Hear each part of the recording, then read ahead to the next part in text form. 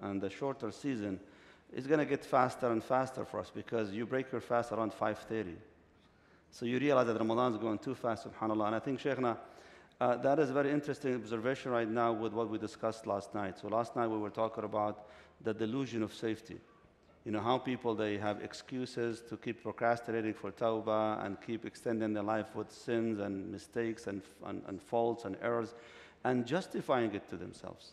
They're justifying this to themselves with, of course, with saying astaghfirullah will be okay, making wudu and just do tawbah, 2 rak'ah will be fine, and saying, you know, Allah is the most merciful, many, many excuses.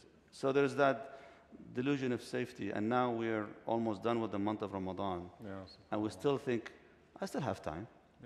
I mean, Laylatul Qadr maybe still on the 27th, right? So I still have time.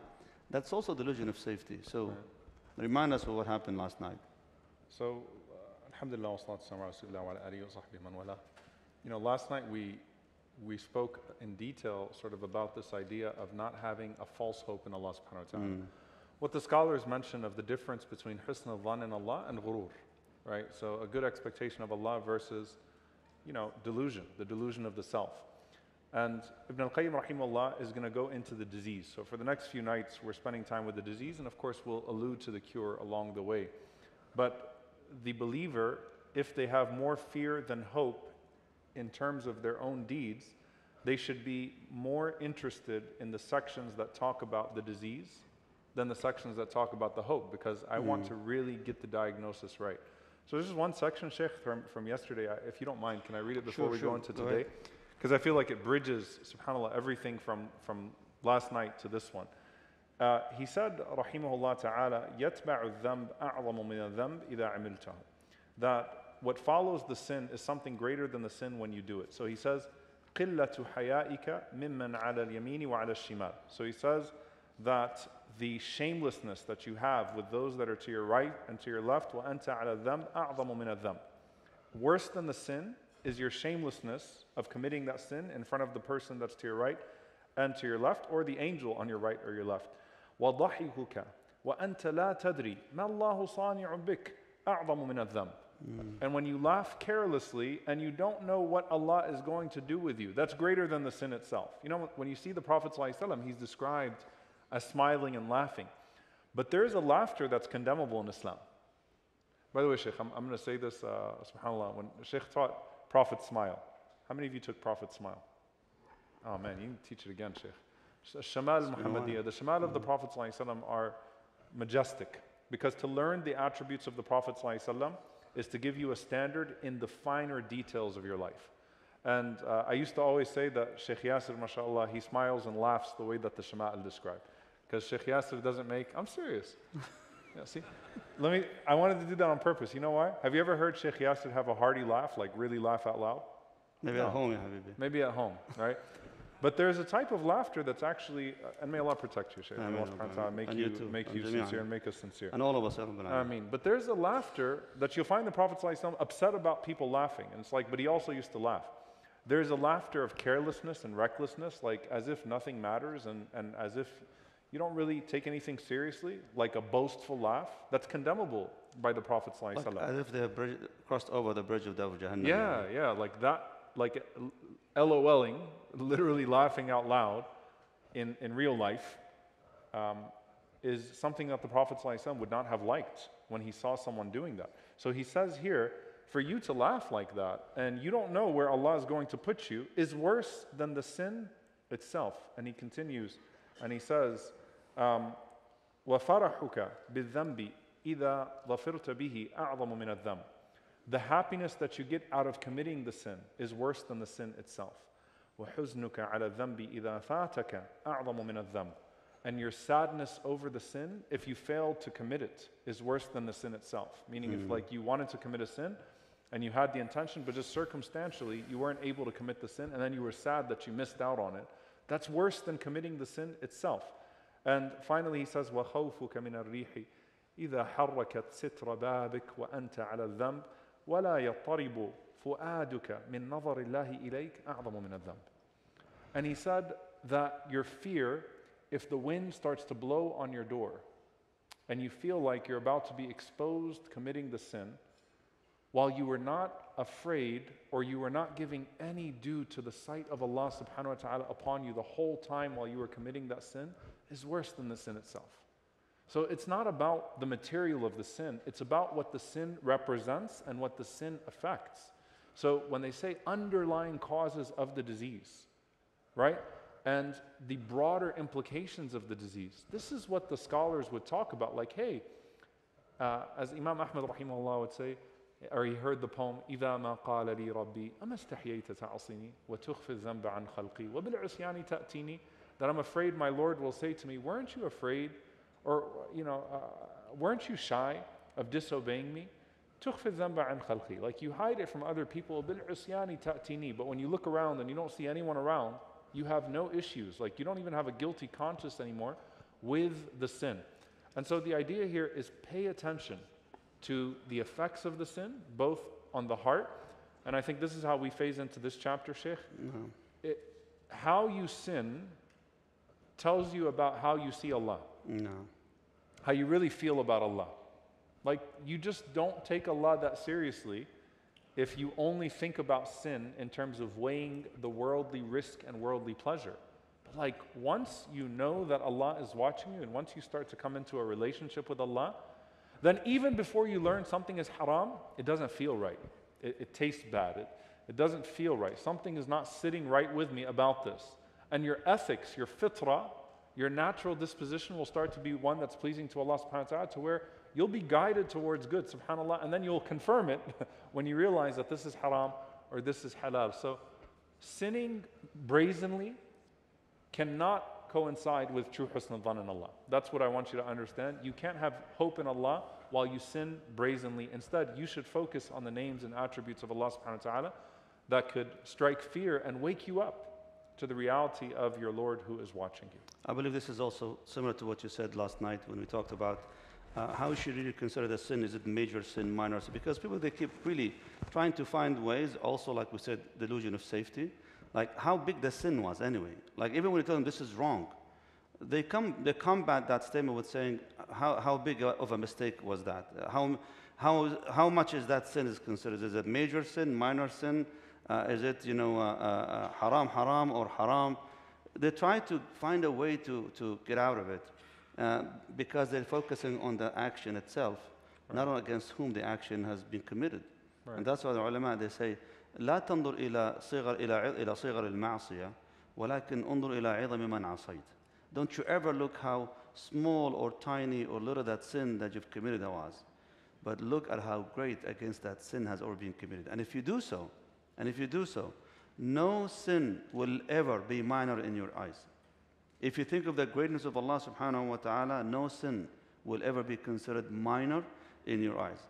But unfortunately, with that delusion that sins we learned, we have actually major and minor, and so therefore, alhamdulillah. And Allah subhanahu wa ta'ala says, قال إن تجتنبوا كبائر وما تنهون عنه نكفر عنكم سيئاتكم. Some people have that delusion as well too. Is that, look, Allah says, if you avoid the major sins, we're gonna overlook your minor sins. So for them, they think it's okay then to do a lot of minor sins as long as I'm not doing the big haram things. That's also a problem, because now we're focusing on the action itself. Right. We're not really focusing on against whom that action has been committed. And subhanAllah, as-salaf, as-sahaba radiallahu anhum, they used to say that مثل المنافق والمؤمن, the difference between a hypocrite and a believer is that a hypocrite, no matter how big his sins are, he thinks of it as being just like a fly that lands on his nose and he just shoot away with his hand. That's it. This is how simple it is to get out, just stay away from it or just push it away from you. But for the believer, no matter how little their sins are, they always think of him like a boulder or like a mountain about to fall on top of him, no matter how little that is. But I also want to give a message of hope so that people don't feel that, you know what, if this is the case, then I'm doomed.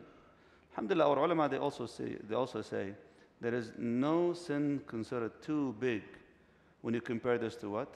The mercy of Allah subhanahu wa ta'ala. So to myself, I always have su'ul dhan, like I always have bad assumption about myself. But with Allah, I always have husnul dhan ma Allah subhanahu wa ta'ala, good assumption about Allah azza wa jal. Shaykh, tonight inshallah ta'ala we're going to be talking about what are consequences of these sins. And some people, they would say, alhamdulillah, I'm still having a good life. Yeah, look at me, mashallah, my job is good, my marriage is good, my life is good, so that means Allah subhanahu wa ta'ala is radin anni, He's pleased with me.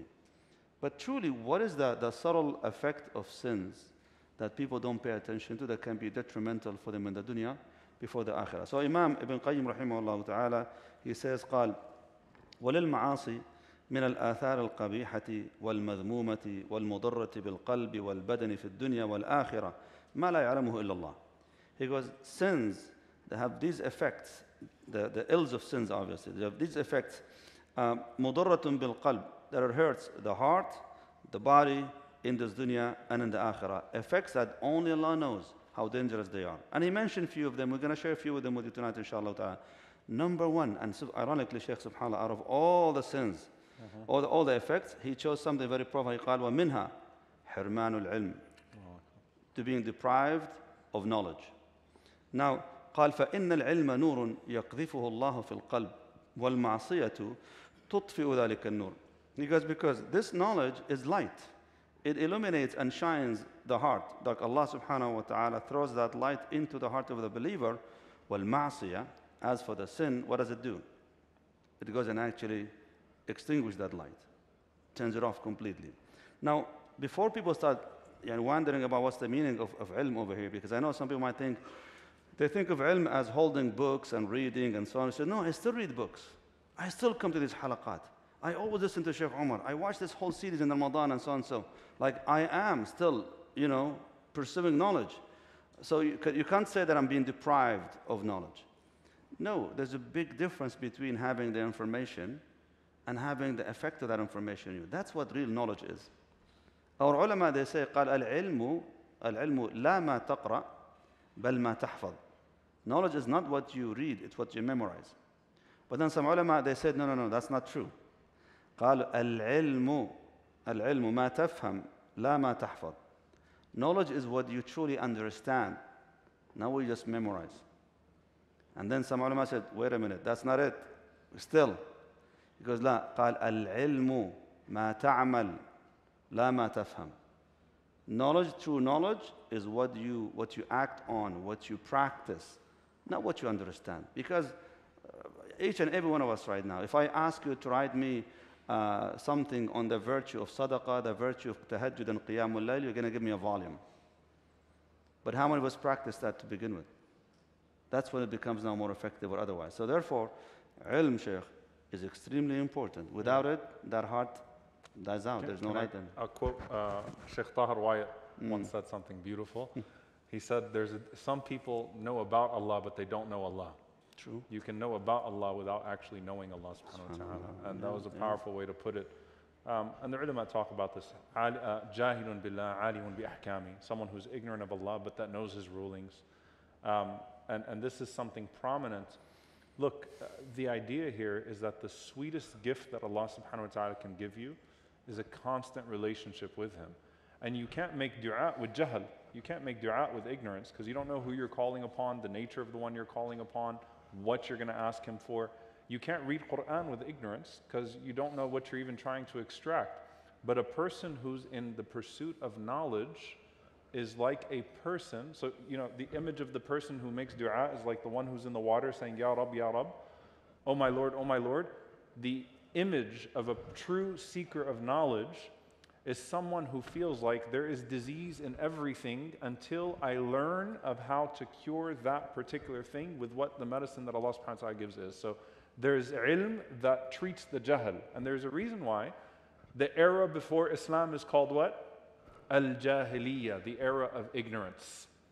Islam came with knowledge. It was the era of ignorance, because people, from their idol worship to their personal lives to their community lives, they weren't even thinking about how to please Allah subhanahu wa ta'ala with this.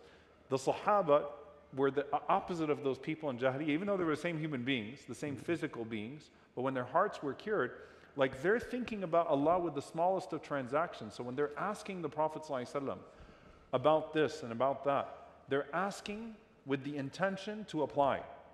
And that is how you judge your sincerity. Do you ask with the intention to apply?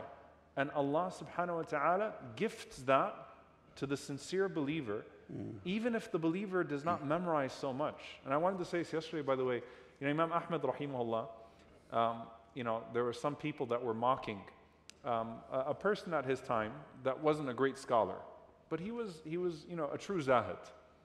He was someone who was an ascetic. He was someone who was really just a righteous person, simple person. Imam Ahmad rahimahullah, he said that he already has the fruit of knowledge. إِنَّمَا يَخْشَى اللَّهَ مِنْ عِبَادِهِ الْعُلَمَاء. Those who truly have awe of Allah are the learned ones. He has true awe of Allah subhanahu wa ta'ala. He has that. And so let me tell you, there are a lot of people in the world that you could sit in front of and you could quote more ahadith than them.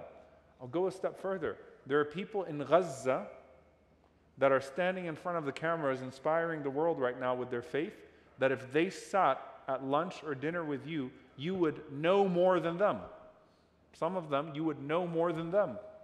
But you don't know Allah like they know Allah.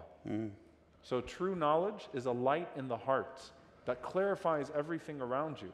And sin, it's like having that flashlight and throwing a bunch of dirt on it. Sin doesn't allow you to see anymore. You can't see clearly. So you can't study properly, nor can you retain properly, nor can you act properly. Sheikh, subhanAllah, the difference between our generation and generations from the past. Today we have access to information. Like in your pocket, if you have a cell phone and you have access to the Wi-Fi or to the internet, you have access to billions of pages of knowledge in different languages. But how much of this knowledge that you have handy in your pocket right now, you really can retain or even can express without having to go and open that phone and try to read from there? Back in those days, people didn't have the luxury of carrying with them this much knowledge in their pockets. So if you're going to have to carry something with you, it's going to be parchment, which means huge volumes. And if you're going to be traveling for seeking knowledge, how many books can you carry with you anyway? Not much. So what did they have to do in order for them to be able to save that knowledge? To memorize it. That's why people, they were encyclopedias of knowledge. They memorized tons of books. Okay, how many books do you have to memorize? Not much, really. Like some of the ulama, only just if they memorize one book of hadith, that's sufficient. They become scholars. Why? Because now they practice what they've memorized and what they've learned. But a lot of us, they know tons of ahadith and tons of books of ulum and so on, and we pursue seeking knowledge for years. But if you ask about the ratio of how much we practice of this, there is nothing, not much. So there is no barakah in this, and that's for people who are not even committing sins. Imagine those who are committing sins right now. How much of that barakah will be even be gone? So it become like completely wasted. And subhanAllah, another thing about the difference between our knowledge and their knowledge is that their knowledge comes in the form of adab. Like the practice of that knowledge comes in the manners and the refinement of character. Because that's the whole purpose of that knowledge. Tazkiyah, as Allah mentioned that in the Quran. The purpose of the deen is to do tazkiyah to the people. And that's why Ibn Qayyim rahimahullah, he mentioned this as the deprivation of knowledge, meaning the effect of it in their lives. Abdullah Mubarak rahimahullah says, قال نحن أحوج منا إلى نحن أحوج إلى قليل من الأدب منا إلى كثير من العلم. Like we need just a little bit of adab, way more than we need so much knowledge. Like that's why you mentioned, Sheikh, some people they would be probably illiterate. They don't even know how to read and write probably. But subhanAllah, when you sit with them, they teach you volumes. Yeah. Volumes of adab, akhlaq, manners, and not just that, even connection with Allah subhanahu wa ta'ala. Like I have to bring that, subhanAllah, a moment of truth to see how people can be connected to Allah Azza wa Jal because they have the profound knowledge, not the information, the profound knowledge. When I remember there was a video became viral at some point in the past few years, when a guy was driving his fancy SUV in the desert, and the AC was, mashallah, running and so on, and then he stops by a shepherd in the desert, a Sudani shepherd in the desert. And so he came to him, he goes, Assalamu alaikum, and he gave him basically a bottle of water, and then he asked him afterwards, he says, do you need anything? Do you need anything? This man, if you look at how he looked, what he was doing, where he was staying, complete desert, disheveled, dusty, dressed not so good. But when he was asked, do you need anything? What did he say? قال الحمد لله والله نحن في زحام من النعم. That was the first time I've ever heard that expression. He says, Alhamdulillah, we have like traffic jam of blessings. Like the blessings are coming down, that we have traffic jam of this. Like there's so much that the blessings are coming in abundance that we can't even hold everything, subhanAllah. what does it really have? But that statement is a profound knowledge. Because Allah subhanahu wa ta'ala says, قَالْ إِنَّمَا يَخْشَى اللَّهَ مِنْ عِبَادِ الْعُلَمَاءِ. Truly, those who fear Allah subhanahu wa ta'ala, mindful of Allah, as I would say, those who are truly mindful of Allah subhanahu wa ta'ala, the most among you are those who have that profound knowledge. May Allah make us among them, Ya Rabbil Alameen. Naam. The second point, Shaykh. قال ومنها, from the effect of sins, unfortunately ill effects of sins. قال ومنها حرمان الرزق. That a person will be deprived of provision and rizq. Like something that was supposed to happen to you because of the sin, subhanAllah, it goes away. قال وفي المسند إن العبد ليحرم الرزق بالذنب يصيبه وقد تقدم. He says in his hadith, which was reported earlier from hadith Thawban, that the Prophet ﷺ says, إن العبد ليحرم الرزق بالذنب يصيبه. Someone, Allah subhanahu wa ta'ala, could deprive a person from a rizq that was supposed to go to them because of a sin that they commit. Some that they've committed that would make them lose a rizq. Let me give an example. You were supposed to wake up at 6 o'clock in the morning because you have an important meeting that would probably maybe land you in your dream job. But you decided to waste your time at night watching something inappropriate. And then what happens? You miss that meeting because you awake all night. Or maybe because maybe you did wake up for that meeting. But guess what? You're cranky because you only spend 2 hours or 3 hours asleep. So no, you're not focused. And when you speak, you're on the edge because you're sleepy. And you can imagine the consequences, the effect, because everything has asbab, means. So it's not like Allah subhanahu wa ta'ala is going to cut off that rizq. No, your sin is going to cause you to follow certain asbab, certain means that will make that rizq go away from you. That is how serious this matter is, Jama'ah. قال وكما أن تقوى الله مجلبة للرزق. Just like being mindful of Allah, conscious of Allah subhanahu wa ta'ala, fear Allah azza wa jal, brings rizq to you, as Allah says in the Quran, قال وَمَنْ يَتَّقِ اللَّهَ يَجْعَلْ لَهُ مَخْرَجًا وَيَرْزُقْهُ مِنْ حَيْثُ لَا يَحْتَسِبُ. Whoever is mindful of Allah, whoever fears Allah subhanahu wa ta'ala, Allah will give them exit out of every difficulty. وَيَرْزُقْهُ مِنْ حَيْثُ لَا يَحْتَسِبُ, and will provide for them from sources they don't even count for. Like that rizq has come from everywhere. Subhanallah. قال فَتَرْكُ التَّقْوَى مَجْلَبَةٌ لِلْفَقْرِ. If you avoid taqwa, if you abandon taqwa and become mindless of Allah subhanahu wa ta'ala, it's going to bring you poverty. Right. Losing a lot of opportunities for rizq. قال فَمَا اسْتُجْلِبَ رِزْقُ اللَّهِ بِمِثْلِ تَرْكِ الْمَعَاصِي. He says, subhanAllah, no better way of seeking more provision and more rizq and increase in your prosperity than avoiding sins. Like avoid sins, your rizq is going to start coming in abundance. May Allah subhanahu wa ta'ala make us among those who receive it in abundance, Ya Rabbil Alameen. Naam. This is one of the most important points, I think, to elaborate on. That someone might look around and they'll say, yeah, but this person acts horribly, but the rizq is endless for them. It seems like the sustenance is endless for them. That person's sustenance is not coming as a result of their sin. That person's sustenance is coming as a result of a test, right? Whereas another person has taqwa and the doors of rizq are not opening up to them. The taqwa is not bringing about poverty for them. The tests and tribulations that Allah is sending them is a means of elevating them. It's coming from the hubb, from the love of Allah subhanahu wa ta'ala. So the point here that a person should never attribute, so this is where it can become really bad. A person should never feel like something bad happened to them because of something good they did for the sake of Allah subhanahu wa ta'ala. That's when this becomes super dangerous for you, right? I did something righteous and then I was deprived. Absolutely not.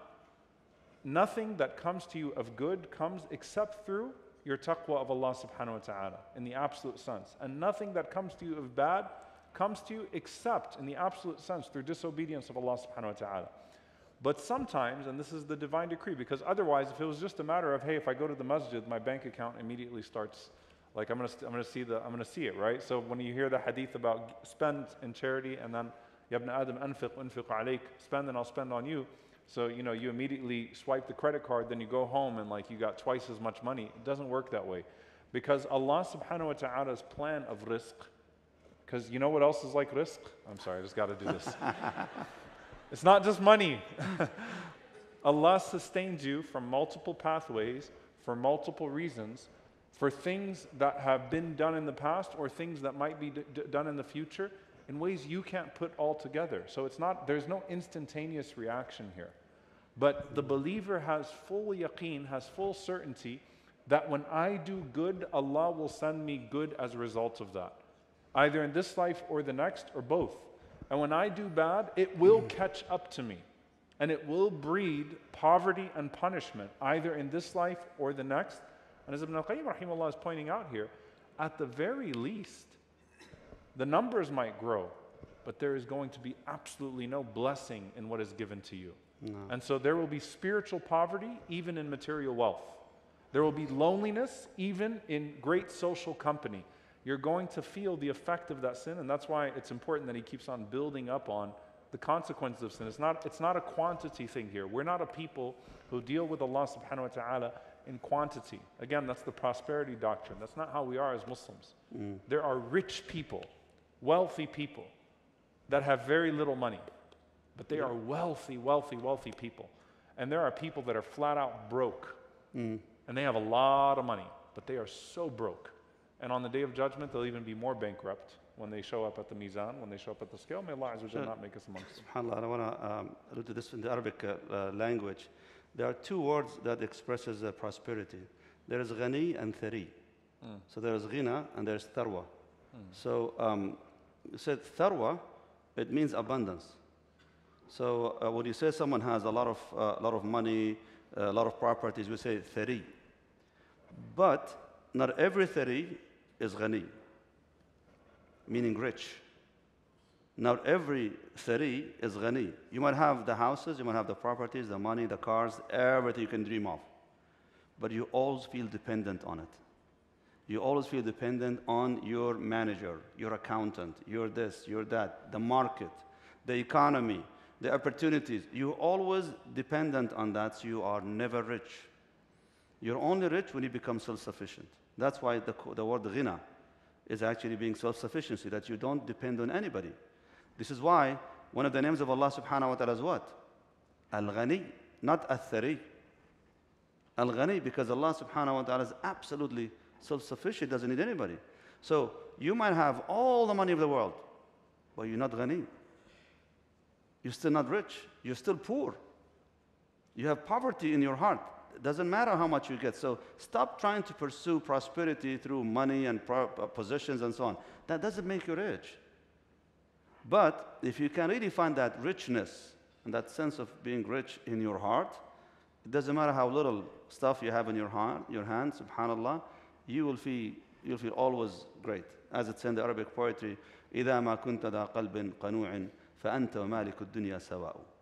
If you have a content heart, then you and the one who possesses the whole world are equal.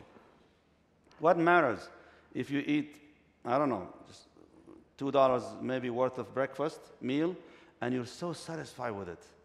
Or you eat the $100 buffet meal, and you're still, satisfied as well too. You're both going to have that satisfaction anyway. So that's something I wanted to bring to your attention, inshallah ta'ala.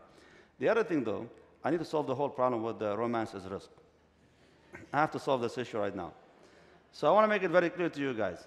Look, romance is not necessarily rizq from that context. What is rizq is hubb, love. Because the Prophet ﷺ says what? About Khadija radiallahu ta'ala anha. قَالَ إِنِّي رِزُقْتُ حُبَّهَا. I was given that rizq of her love. Whether it means that she loved him or that he loved her. I believe it's both. Because he loved Khadija sallallahu alayhi wa sallam and she loved him as well too.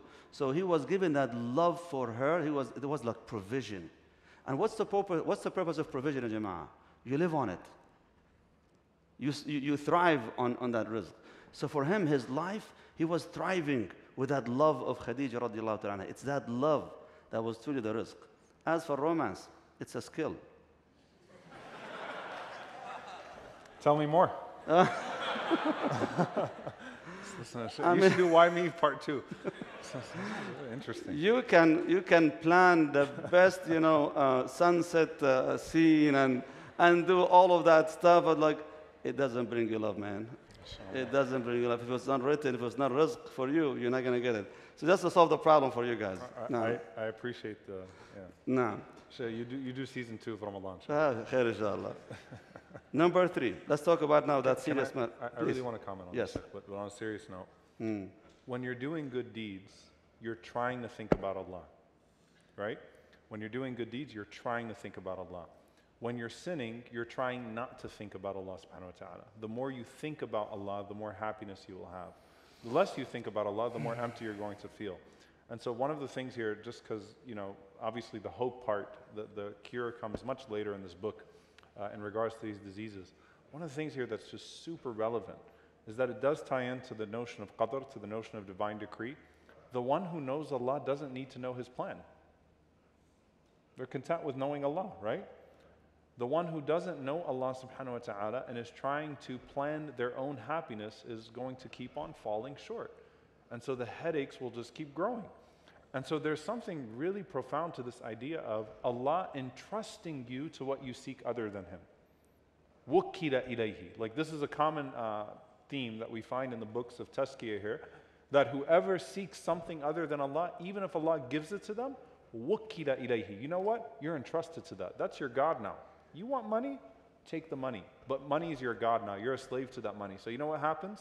You replace the headache of debt with the headache of wealth because you worship money. And so you can never have enough of it. And then you got more headaches because you have wealth. Like I've never seen anyone, and this is maybe like the pastoral side, right? The imaming part, right? Have you ever seen anyone that got rich and said, oh, alhamdulillah, everything's good now? I've never seen anyone who said, I got rich and my headaches, my problems went away in life. No, it really did not. So you're seeking refuge in Allah from a dain, from debt.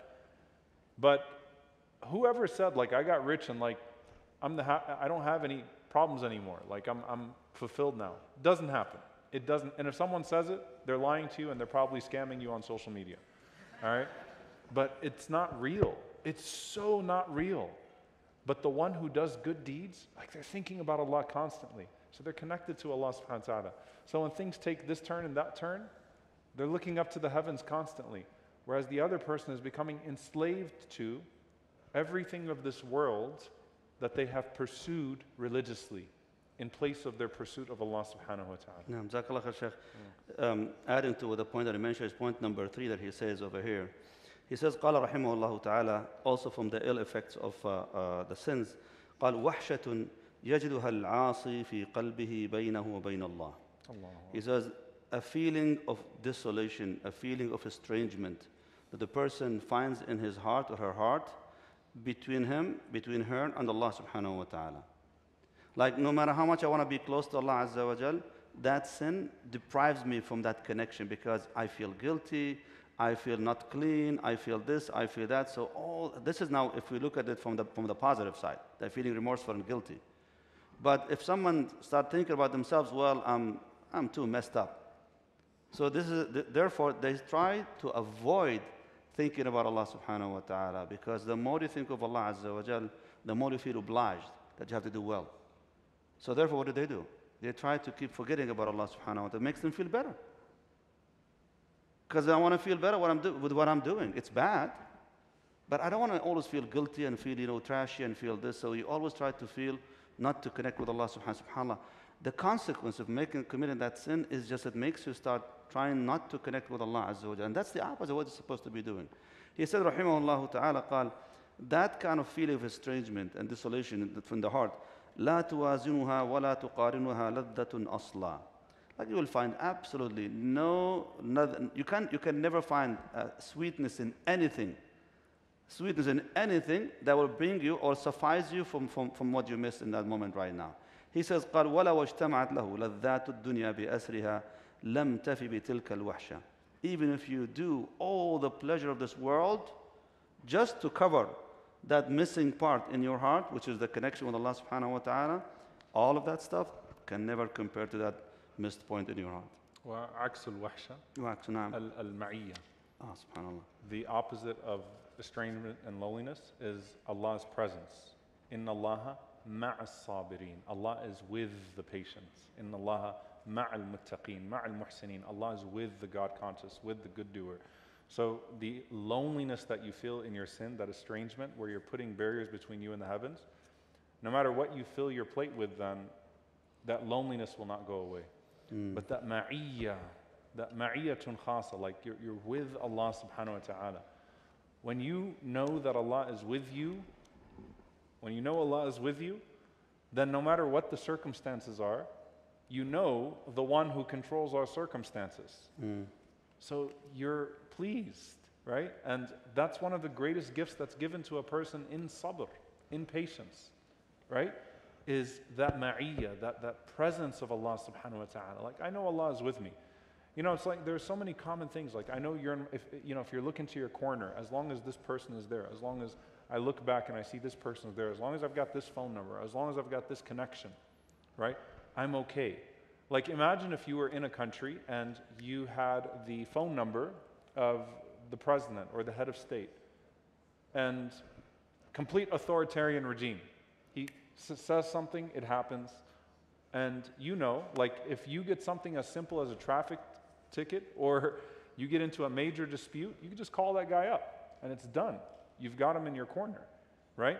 The person who knows that Allah is with them, inna ma'i rabbi sayahdeen, Allah is with me, He's going to guide me anyway, always sees the power of Allah's presence over the overwhelming circumstances that could otherwise sink someone into despair, right? So the opposite of wahsha is ma'iyya, is that presence of Allah subhanahu wa ta'ala. You know what he says, rahimahullah ta'ala, he actually closes this point by saying, وَلَيْسَ عَلَى الْقَلْبِ أَمَرُّ مِنْ وَحْشَةِ الذَّنْبِ عَلَى الذَّنْبِ فَاللَّهُ الْمُسْتَعَانِ. Because there is nothing more bitter, like nothing worse on the heart than the estrangement of the sin that you've committed, feeling now more estranged by trying to ease yourself by committing another sin.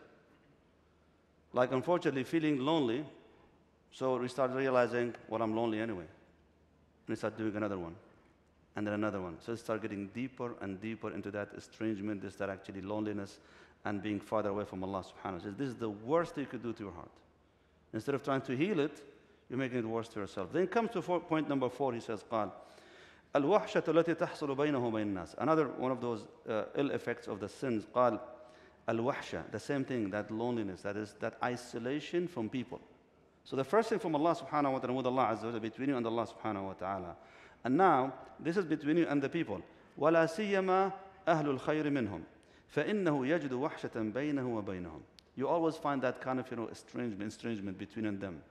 The desolation feeling between you and the people of righteousness. They said actually it would be from multiple reasons. Number one, you don't feel qualified to be in the presence of the righteous ones. So you convince yourself, and that's what the shaitan convinces you, obviously. Look, these are pure people, righteous ones. Who are you?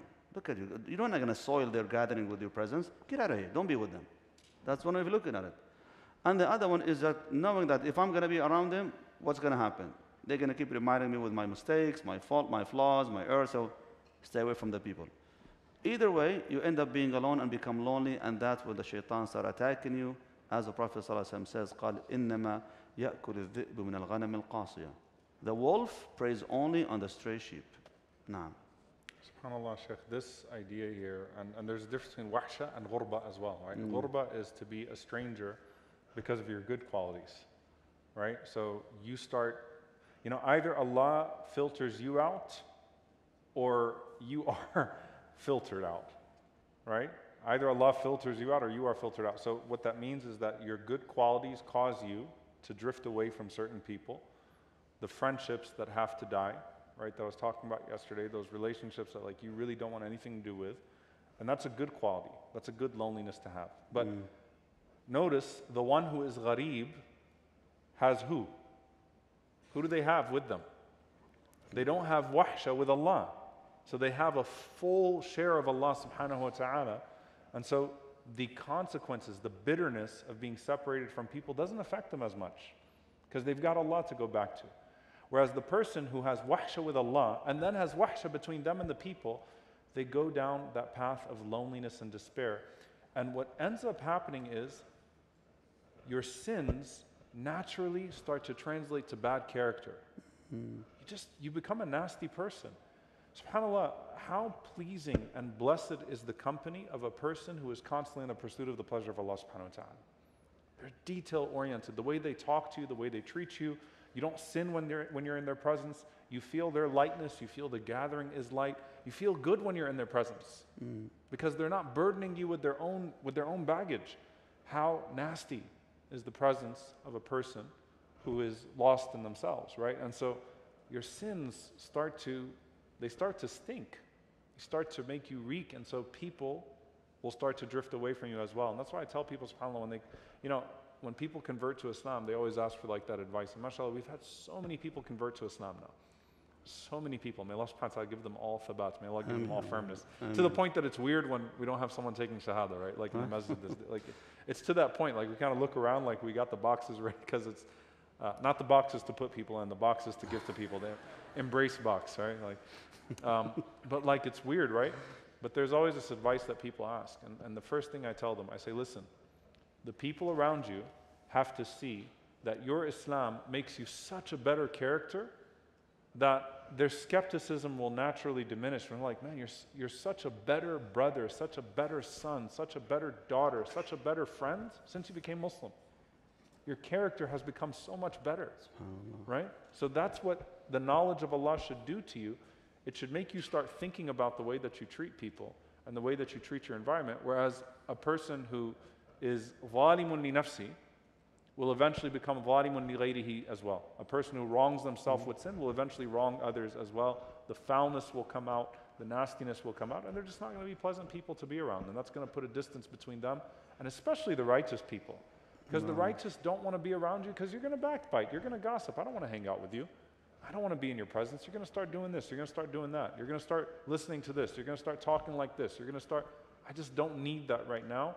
So the righteous will naturally start to make excuses to get away from you. And you don't want that to happen.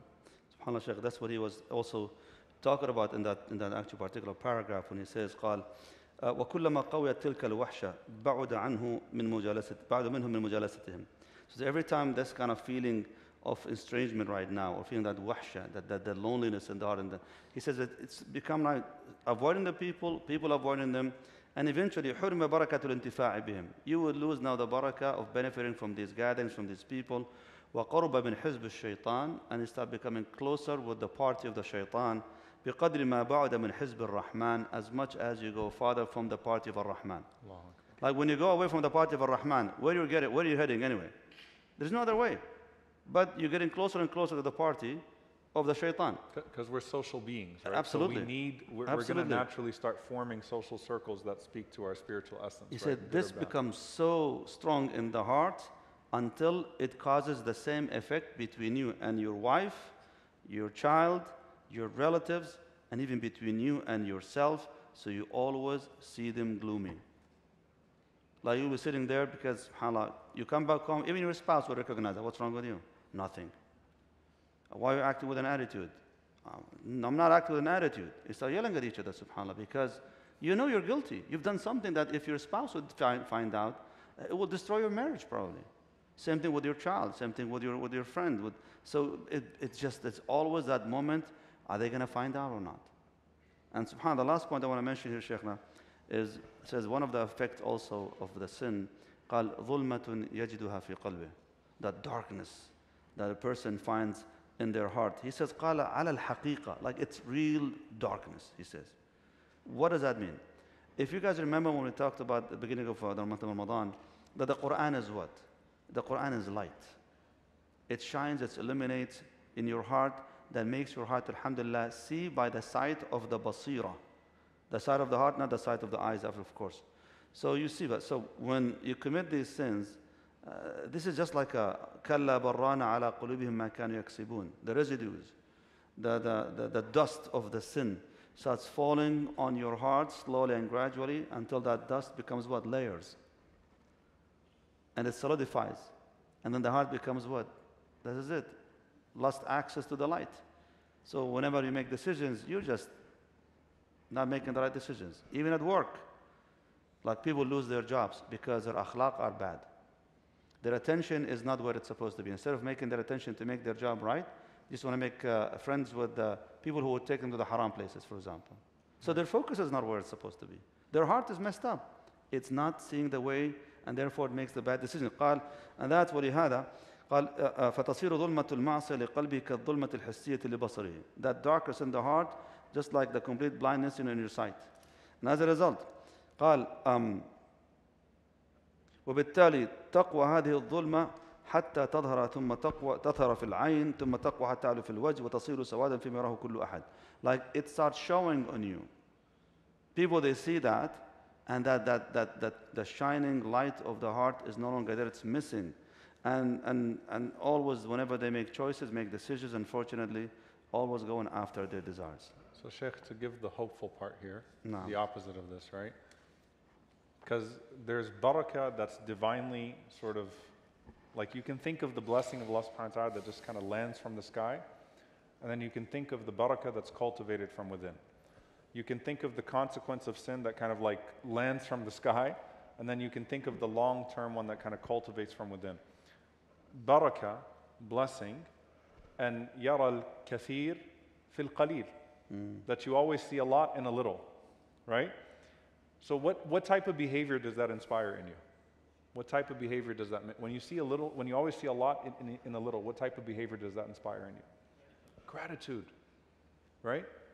And one of the best ways to have a good relationship is when you see a lot in a little. So you see one good quality in your spouse and you extol it.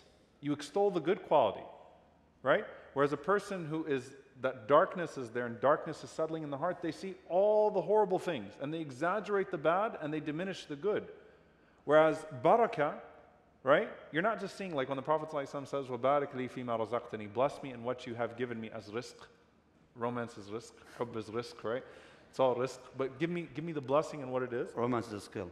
All right, fine, Sheikh. We'll have to agree to disagree here. But like when the Prophet ﷺ says, give me barakah in what I own, he's not saying increase the square footage. He's saying increase my lens towards the square footage. When the Prophet ﷺ is asking for barakah in everything that he has. So in your relationships, I think that one of the problems that we see today, and you know, subhanAllah, it's true, like it's, by the way, husband and wife with each other, I see a lot of this, right? It's like you diminish everything in your spouse. You diminish them. Like you mention all the bad things. وَمَا رَأَيْتُ مِنْكَ خَيْرًا قَطْ. I've never seen any good from you, right? No, barakah, just like gratitude to Allah subhanahu wa ta'ala, you see something small and you extol it, and that hamd allows it to increase, that praise allows it to increase. In your relationships as well, when there's barakah, you see goodness in people, you see goodness in things. So you see the barakah in that person and you extol the good and you praise it, so what it does is it reinforces it and that person wants to act on that good more. Otherwise, you keep exaggerating the bad and ignoring the good, that person just shuts down and says, you know what, why be good in the first place? Why should I even try to show you a good quality? You never appreciate it anyway. And so it just darkens the whole house, right? In our friendships as well. Like, no one likes a narcissist, no one likes a sociopath, no one likes a person that always sort of sees the favors that they do for you, but they don't see the favors you do for them. No one likes that type of a person. That breeds arrogance, it becomes a very off-putting type of personality.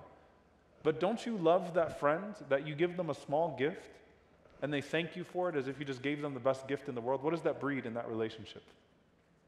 Something pleasant, and it's genuine because that person has light. And that light, it's like, you know, subhanAllah, you know, there's something small. If the lights were off right now, you wouldn't be able to see that. But with the lights on, you can see it. You see something so small. When the lights go on, the light of the heart, you start to see little good things all around you and you constantly appreciate them. So it grows and it grows and it grows and it grows.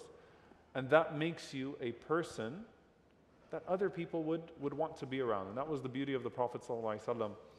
SubhanAllah, like, it's often hard when you think of like someone who's so great. How can someone who's so great see the greatness in something so small? Like the Prophet ﷺ is a man who has perfect character, right? Those are things that can breed arrogance. If you have everything, right? That kamal, in so many different ways, that completion, that perfection, so many different ways. But the Prophet ﷺ would appreciate the smallest things, right? So barakah is to see a lot in a little, and it breeds nothing but the gratitude of Allah in return, as well as the gratitude of people and goodness. May Allah subhanahu wa ta'ala grant that to us all. Ameen ya Rabbi. Ameen. Jazakallah khair. We'll take a few questions, inshallah ta'ala, here.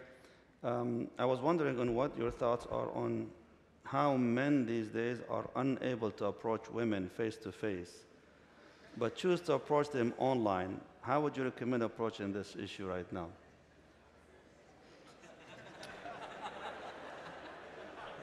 You talked about romance, man. Yeah, deal with it. They're pursuing their risk right now, according to your definition of it. Don't pursue your risk through people's DMs, please. Stay out of people's DMs. No risk pursuits through DMs, all right? Go through the right way, inshallah ta'ala. Look, I will say this, and by the way, let me be very serious about this, because I actually was going to talk about this when that whole thing came out. Like, individual problems should not be a scapegoat for community failure. We failed as communities. The fact that these marriage apps are horrendous, the fact that people act so terribly, the fact that people don't have avenues to pursue marriage in a right way, in a principled way, and the fact that we haven't created that as communities and made the way for it and given people not just the instruction but the structure is a community failure, and it's something that we need to work on bidnillahi ta'ala. But that doesn't excuse the community. Like, individual bad behavior doesn't excuse the community failure. And community failure doesn't excuse your individual failure to go about things in the haram way because the community has failed. Try your best, honestly. And look, the internet is so fake. Everything about it's fake.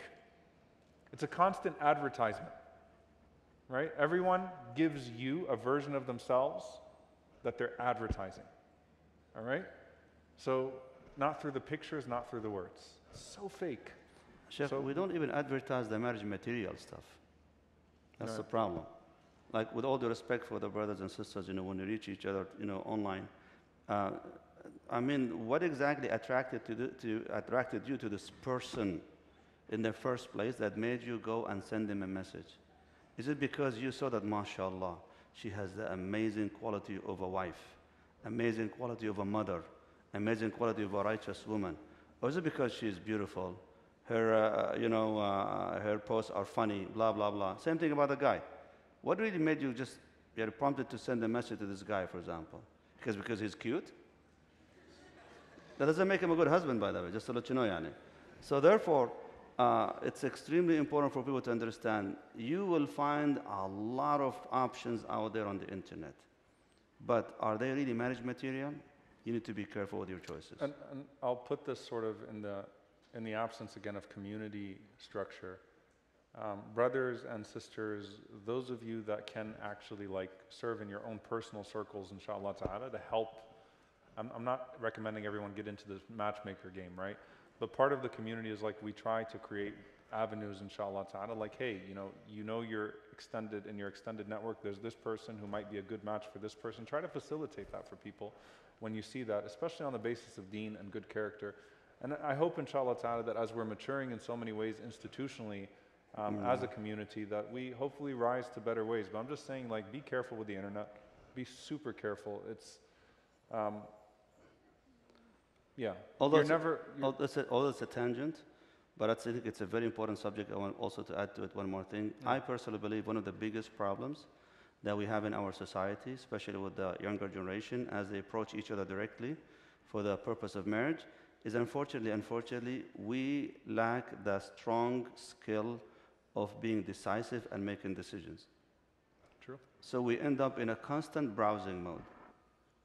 You always look at this girl and this girl and this guy and this guy and this guy, but we are not brave enough to say, I will take the risk and marry this person. Obviously, you might say, but some people did that before, and look what happened to them. Well, you're different. You're not supposed to get married and making sure that you're not going to make failure an option. So the idea is that we keep pushing our decision to marry, so far that we end up just becoming completely, I don't know, it just becomes like a Photoshop. You want to create that vision of a person, and hopefully one day we'll find that match in your life. But Sheikh, for the sake of the book too, and connecting to it, just to connect to us up, and Jazakallah khair for the tangent, and I hope by no means, by the way, is what we're saying comprehensive. Like, we got to go deeper into the course. subject, inshallah. And hopefully, after Ramadan, we can actually have maybe some deeper discussions on this, inshallah. Maybe we can make that a community discussion, inshallah. It's something that's been on my heart and my mind. Just know that just for the sake of the material we're reading, nothing good will ever come out of displeasing Allah subhanahu wa ta'ala. Period. Just know that. Like, no barakah. You won't have barakah. You're not going to pursue something in haram and then make it right.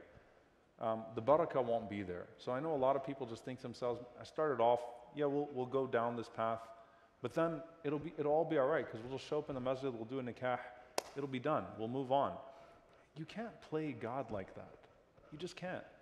So there's a difference between, even when two people, by the way, have messed up, and I want to put this out there, because I know it's Ramadan, and I know a lot of people are actually, like, you got this relationship hanging in the balance, and maybe you're not texting over the last 10 nights, or you're putting it on hold for the last 10 nights. Look, seriously, and people will be like, all right, we want to make this right. You want to make it right? Both of you turn back to Allah subhanahu wa ta'ala separately, repent, and then after you clear your senses, clean your slate with Allah subhanahu wa ta'ala, come back, then pursue things in the halal way if you still think it's a good idea at that point. But it's not like just all right, let's just seal the deal and no, you got to do things the right way. There's no barakah in that. So I implore you to not get caught up in the deception of the devil, the deception of shaitan, talbis iblis, that makes you think that anything good will ever come out of displeasing Allah subhanahu wa ta'ala. Even if it's temporary pleasure, it'll catch up to you if it doesn't have that sincere repentance, that sincere inflection point. And I implore us as a community, right? We have to do better, inshallah ta'ala, to make things easier for people, to facilitate something like this, inshallah ta'ala, in halal ways. And so I think what has to happen, Sheikh, is that you have to have communities, models, that allow for people within communities to find, inshallah, that match to where it's not just this disastrous, superficial, world anymore. May Allah Azza wa Jalla make it easy. I just want to put it out there because actually, alhamdulillah, at VRIC, we have monthly workshops. So last year we did it all on parenting. This year we did actually alternating one parenting workshop, one workshop on marriage. So we talked about, premarital issues, people when they get married, difficulties, these things and so on. So alhamdulillah, we're opening the door for people to come and learn. We just need our young men and women to really learn and have that profound knowledge, not just having the information about how marriage really works. Unfortunately, a lot of it comes because we don't even know how marriage works. We're only thinking about what? Our thinking of marriage ends with the wedding night, and that's it. What comes after that, we have no clue. So the last thing we think about when it comes to getting married is the photo shoot. That's it. What comes after that, we wait for it to happen, inshallah. Sheikh, you got a lot of social media clippable things in this talk, man. I don't know. You're inspired tonight, mashallah. You're dropping these little gems. Really, mashallah. Yeah. So I'm just going to give you a little bit of social media knowledge. If someone comments and said Sheikh ate, that doesn't mean that you broke your fast. It don't mean that you ate. It means that you were speaking words of wisdom, Sheikh. Jazakallah khair. Well, here's the thing though. Because you have more following, so since you're wearing the same outfit like mine right now, we can just take a clip of you speaking and my voice over, inshallah ta'ala. Deal. So a question here comes, and it's a very serious question, saying, does sincere repentance help negate these effects of sins? So, I admit it. I've done this, I've done that, and I realize, subhanAllah, I'm deprived of ilm, and my life is messed up. I can make decisions because my heart is dark. It's just sincere repentance will help me overcome and recover from this? So part of sincere repentance is accepting the consequences of your sin. Okay? Like when you got to get a stain out of your heart, sometimes there's a grinding there. There has to be some way of coming back to Allah subhanahu wa ta'ala. So it may be as a means of Allah subhanahu wa ta'ala purifying you from that sin, that there are worldly consequences that remain from that sin. But, التائب من الذنب كمن لا ذنب له, the one who repents from sin is like the one who did not sin. There doesn't remain any of the afterlife consequences if your repentance was sincere. So when you sincerely turn back to Allah subhanahu wa ta'ala, there may be, as part of that repentance, some worldly consequences, some things that happen that bring you to the next step of your journey. Adam alayhi salam, did Allah forgive him? Did Allah forgive him? Yes. Allah فَتَلَقَّى آدَمْ مِنْ رَبِّهِ كَلِمَاتٍ فَتَابَ عَلَيْهِ. Allah forgave him right away. But Adam still had to come to earth. He still had hundreds of years of regretting what he did. he still faced the consequence in a worldly sense, right? So it's going to happen sometimes that, look, you got yourself in a hole. No. Once you looked up to the heavens and said, Ya Allah, I want to get out of this hole, Allah subhanahu wa ta'ala welcomes you back. But the climb is going to be a little bit difficult sometimes. So the effect in terms of the worldly effect, yeah, it will remain. But inshallah ta'ala, the afterlife, the akhirah, this is the husn al-dhan in Allah subhanahu wa ta'ala. Arju Allah wa akhafu them. No. I hope in Allah and then I fear my sin. I believe Allah is so merciful. And I know it, like that I could say astaghfirullah after living a life of major sin and, oh Allah, I want to turn back to you. And Allah would say, I forgive you and I don't care anymore. La ubali, it's gone. No. But then I also know that there's a process of growth that has to come out of that sin. And so that's where it is. So don't doubt your repentance, but also accept the journey that comes with that repentance. Sheikh, I think there's a confusion about a statement that they heard from this conversation today. Sure. Maybe needs to clarify. The sadness of missing out on committing a sin is worse than committing the sin itself. But I thought we don't get punished for sins we don't commit. So what Ibn al-Qayyim rahimahullah is speaking about is what it represents of the heart. So it's not that Allah will punish you. By the way, there's a specific point, maybe Shaykh you can comment on this. You know the hadith where the Prophet ﷺ mentioned that whoever wants to commit a sin but does not actually commit the sin, then Allah subhanahu wa ta'ala will not write down the sin for them. That there's a difference that the ulama make between someone who repented along the way and then a good deed will actually be recorded for them. So they were going to commit the sin and then they stopped themselves, and someone who is stopped by circumstance. So Imam Nawawi rahimahullah comments on this actually, and other scholars, and they say that, look, the one who was stopped by circumstance, you might as well have committed the sin. That's not the same thing. Like your car broke down on the way to the concert. That's not the same as turning around and going home, right? And saying astaghfirullah. At that point, then you don't have to worry about the sin of going. In fact, you have a good deed for turning around. But if your car just broke down, you don't get to claim the credit for that. So the sadness of having missed out represents the emptiness of the heart, the poverty of the soul. And that's what he's saying. Diagnose the disease. It's not like the sin is necessarily recorded every time you think, oh, I wish I could have done this. I wish it wasn't haram to do this. No, you're not going to get...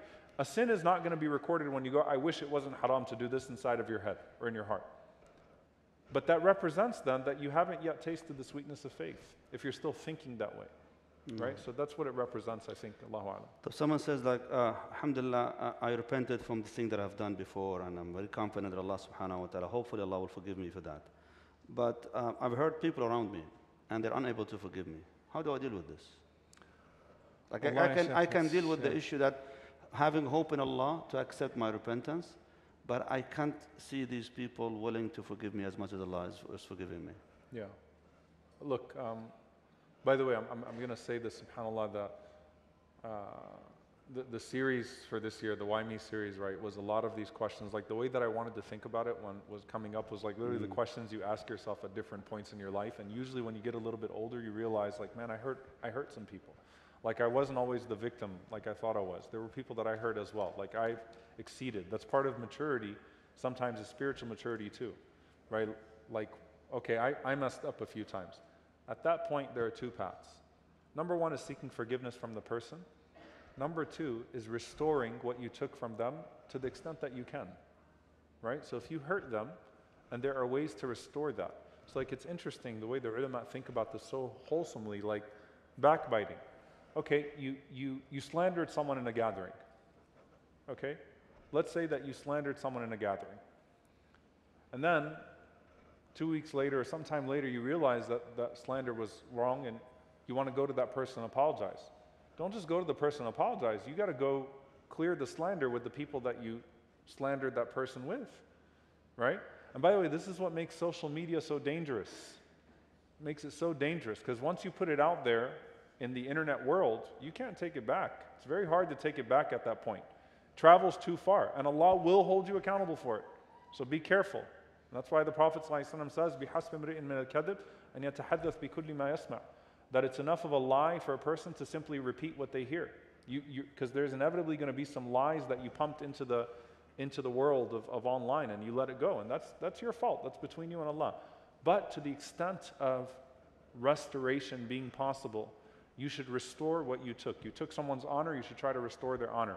You took someone's wealth, you should try to restore the damages of taking their wealth. You hurt someone, seek their forgiveness, seek forgiveness from Allah for hurting them, try to restore. And I'll say, subhanAllah, and in conclusion with this is what makes, I think, the time that we live in, which is, it's not as simple as it used to be during these times. The time of everything being magnified so quickly, this is what makes it so dangerous. You put something out there into the world, the hurt is 10x'd or 10,000x'd, right? In ways that just weren't possible in these pre-modern societies. Like, this type of stuff didn't exist this way, that you could slander someone to 100,000 people you don't even know in a matter of minutes. You could flaunt your sin to 1 million people you don't even know in a matter of minutes. You could damage someone that you never actually meet in real life from miles and miles away. Like, this didn't exist in pre-modern society. And so that should simply mean, like, Ya Allah, I'm turning back to you and I'm going to change my ways. And that's the last part of that. Change your behavior. Change your behavior. And this is part of, if you hurt people in the past with a certain spiritual disease, make sure that you never treat anyone else that Allah puts in your path with that disease ever again. Make sure you never harm with that again. Learn your lesson with the other people that Allah is going to put in your life now. If you realize that you messed up with the people in the past, and there's always a path back to Allah subhanahu wa ta'ala, and we ask Allah to guide us to that and to forgive us. Ameen ya Rabbil Alameen. Jazakumullah khair for being here with us this evening. May Allah subhanahu wa ta'ala make us among those who listen to the speech and follow the best of it, Ya Rabbil Alameen. We ask Allah subhanahu wa ta'ala to make us among those who always maintain healthy tawbah, return back to Allah Azza wa Jal. We ask Allah subhanahu wa ta'ala to increase us in ilm and knowledge that is beneficial to us, and make us benefit from the knowledge that we learn. We ask Allah subhanahu wa ta'ala to continue to send His blessings upon us, and never deprive us of the rizq because of our sins, our mistakes, our shortcomings. We ask Allah subhanahu wa ta'ala to illuminate and shine our heart with the light of guidance, Ya Rabbil Alameen. We ask Allah subhanahu wa ta'ala to make us among those, when they do that which is most pleasing to Him subhanahu wa ta'ala. We ask Allah Azza wa Jal to make it easy on our brothers and sisters in Gaza, Ya Rabbil Alameen. We ask Allah subhanahu wa ta'ala to strengthen their iman. We ask Allah Azza wa Jal to confirm their iman in their hearts, Ya Rabbil Alameen. We ask Allah subhanahu wa ta'ala to alleviate their sufferings, protect them and shield them and provide for them from sources that no one knows, Ya Rabbil Alameen. We ask Allah subhanahu wa ta'ala to deliver them the victory that He promised, Ya Allah, Ya Rabbil Alameen. And the way we all gather in this place, we ask Allah subhanahu wa ta'ala that one day we will all gather together in Jannat al-Firdaus al-A'la, ala surur mutaqabilin, with the Prophet Muhammad sallallahu alaihi wasallam, as-salihin, walhamdulillah Rabbil Alameen. Assalamu alaikum wa rahmatullahi ta'ala wa barakatuh.